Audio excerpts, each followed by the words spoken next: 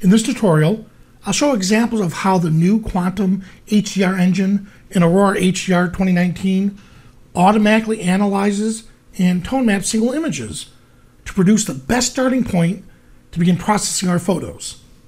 Let's get started. For the main screen, let's open our first image. We'll click the Create HDR button. Now Aurora begins to analyze and tone maps the image. This looks great. Now let's hide the side panel and the Aurora HDR looks panel. I'll just click on the buttons here. Now we can look at the image full screen. To compare the original image to the tone mapping image, click the Quick Preview button, and this will toggle between the original image opened and the current version we're working on. Another way of doing this is by using the keyboard shortcut \. Great. Now, comparing the images, we can see how Aurora has automatically added depth, clarity, and increased the color range. Now, let's look at a few other images. This is nice. Now, let's compare the original to the tone mapping version. Here's the original. And here's the tone mapping version. Now, do you remember in the very beginning how I said Aurora was going to get us to the best starting point so we can begin our processing of our photos?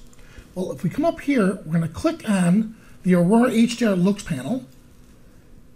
Now that button is going to open up the collections. And from here, let's use the dramatic look effects. For this particular look, let's apply the creative drama to it. Ooh, that looks really good. Before and after. Now let's look at another image. And this tone mapping worked great on people too. Here's before and after. For this one, let's click on Gloomy Drama. And let's move the amount slider down. Right about there. That looks great. So here it is, before and after. Let's do one more. Good, let's compare before and after.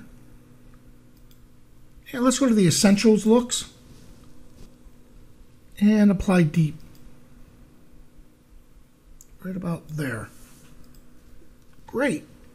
So thanks to Aurora's new Quantum HDR engine, we now have the best starting point to begin processing our photos.